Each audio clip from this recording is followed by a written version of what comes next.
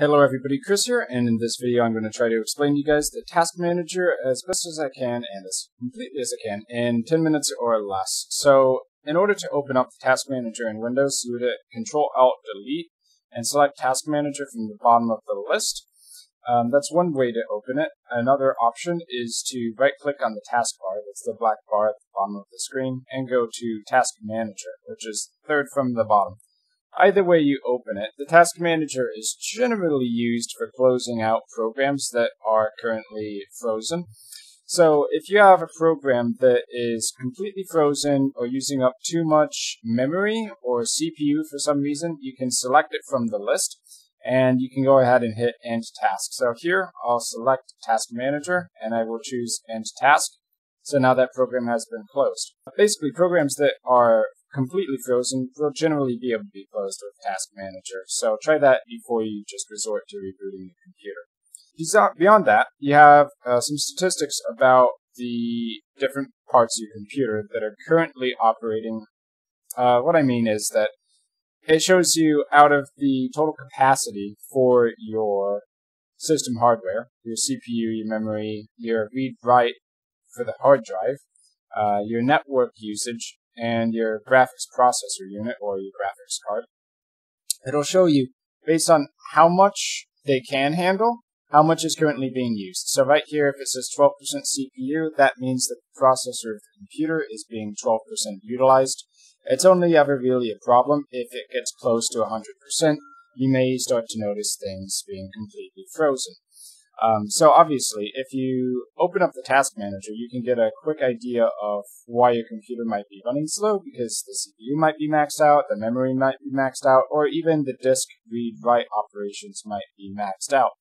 So the CPU basically is your computer's ability to do mathematical operations. So if you have something that is really heavy, like let's say recording a video, you might notice that your CPU is getting a bit high. In this case, not too bad. OBS is actually pretty good.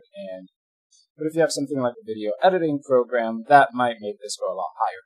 Likewise for memory. So this is the RAM of your computer or random access memory. It's the memory storage, which is temporary. So when your computer turns off, everything in the RAM goes away. And the reason RAM is useful is it's very fast. So your computer will put things in memory so that you can, say, switch to a web browser, go between tabs very quickly, kind of lightning fast, right? As opposed to the hard drive, which would be over here, your read-write usage. Reading and writing from the hard drive is a lot slower, so generally, if it's something that has to be done fast, it'll be on memory, not disk read-write. But if you're doing something like opening a program or even more so, you're writing to a file, like if you're exporting a video, then your disk read-write will go way up. It's not actually the amount of storage on your hard drive, but it's how fast your hard drive can read or write data.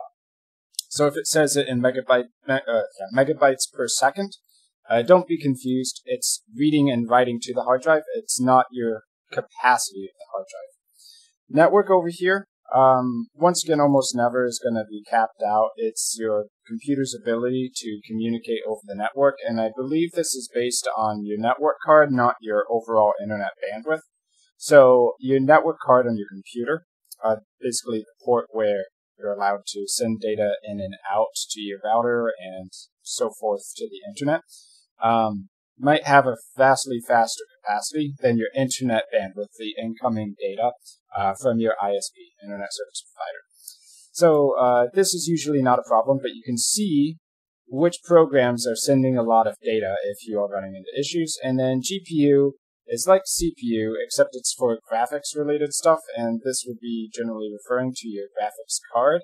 So if this is running really high, then, your CPU might be running into some issues. Make sure it's not overheating or anything like that.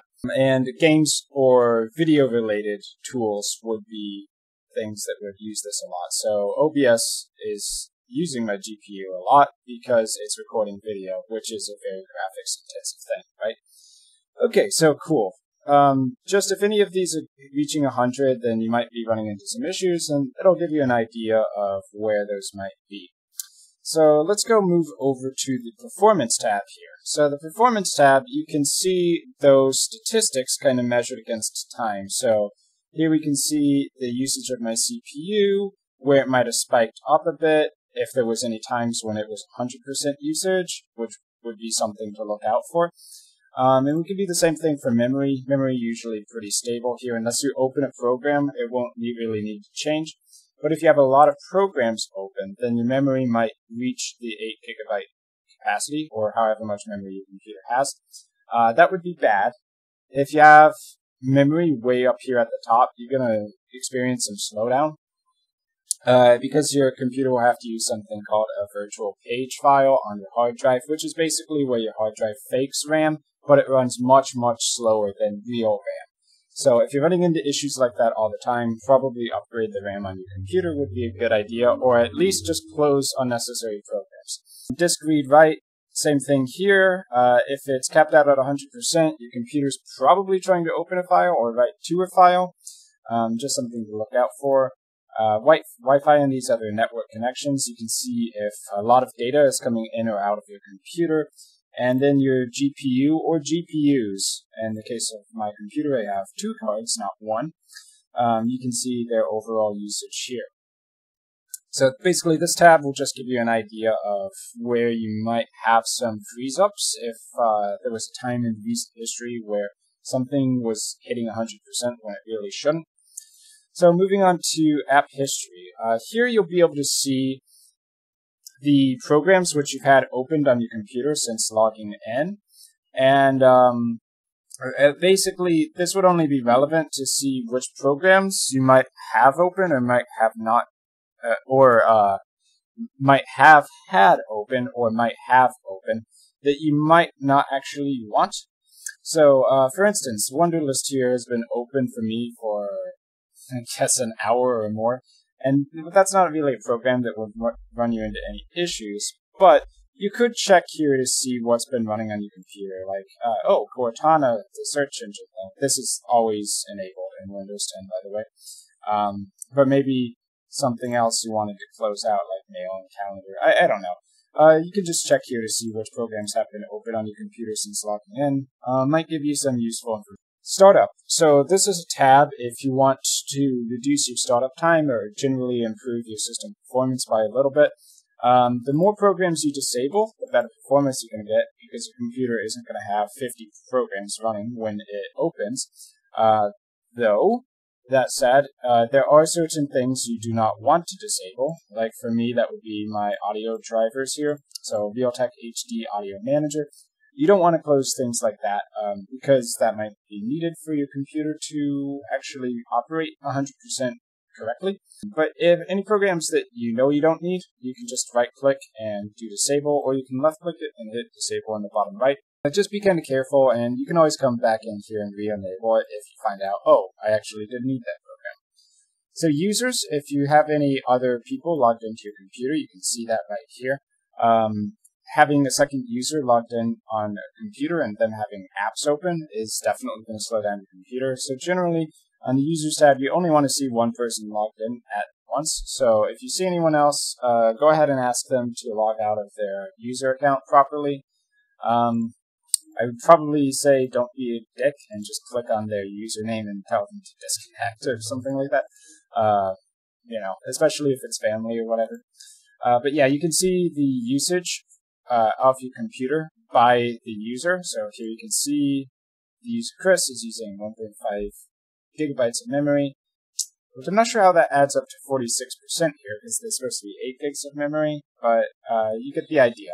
It's showing the usage for each user on this tab.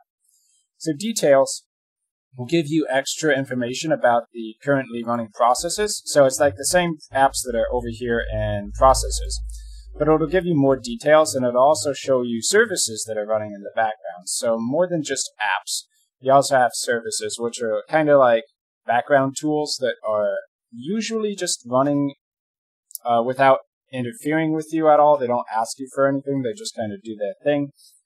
So you can see the data on basically those apps and services that are on your computer. If you want to sort a column, you just click the column you want to sort by, so you can see, oh, Brave Browser and OBS are the ones taking up a lot of memory. Maybe I want to close those.